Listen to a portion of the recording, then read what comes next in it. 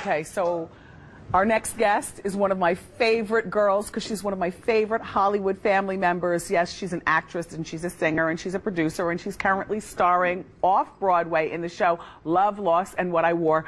Please welcome the very talented and pretty Haley Duff.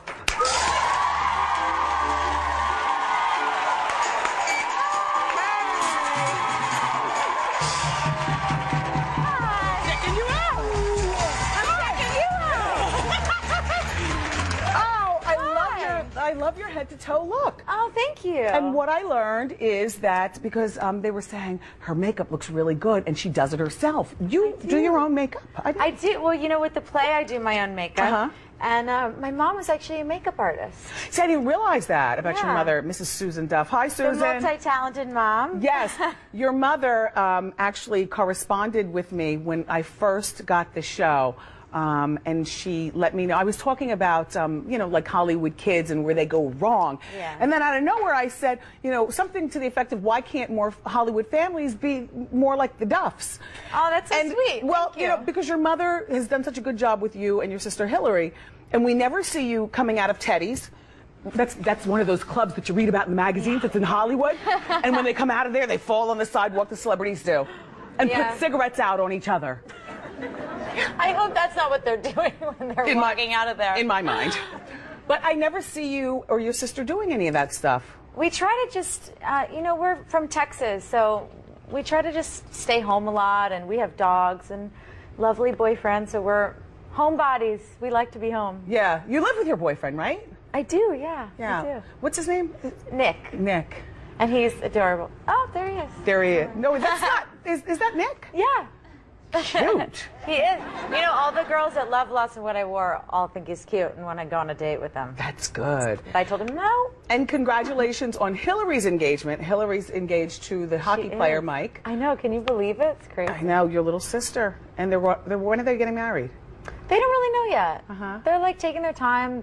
She's young, so they're stretching out the engagement. I think she's really liking being engaged. I heard the ring is huge. It is large and in charge. Yeah. It's so beautiful. And I actually saw a really funny picture of her the other day coming out of the gym, and she's kind of going like this, or I don't know what, this hand, I guess. Ring shot? And it was like, bing!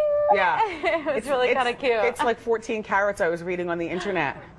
Do you feel pressure to tie the knot? Well, from my mom, maybe a little bit. Yeah. But no, I don't. I'm 25, and I adore my guy, and I don't know. I'm just like kind of really happy in the space I'm in, which is good. Take your time. Yeah. Yeah. It's nice. Enjoy living together and stuff. And it's just fun kind of planning hers with her, you know? Yeah. It's great. And you're going to be the main, what do they call it? The maid of honor. I am. I'm really excited. Very nice. Yeah. So I understand you're domestic. You know, she started her own blog. It's called Real Girls Kitchen. So that's nice. You know, I'm one of those girls who, like you, I heard that you believe that, you know, it's important for women to have careers and things like that, but never forget some of the girl domestic stuff. Yeah, somebody, when I was talking to your friend who I interviewed with yesterday, she kind of said, you know, people think it's old school. They do. To cook and clean and have babies and things like that. And I think it's new school. I think it's amazing if you can go and look good every day, which all of you do. I was checking out all your outfits. Isn't this the best? Yes. I love it. But to look fabulous and have beautiful babies and hopefully a beautiful boyfriend or husband. Yes. And dinner on the table, I think that's new school. And I heard that you would like to add a little sex appeal into it by cooking in your lubes. Little pair of Christians never hurt anybody.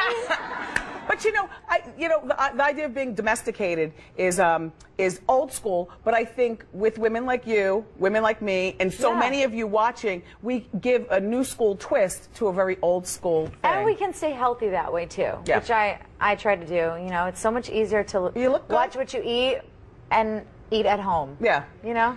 So tell us about you being with the cast of the off-Broadway play Love, Lost, and What I Wore.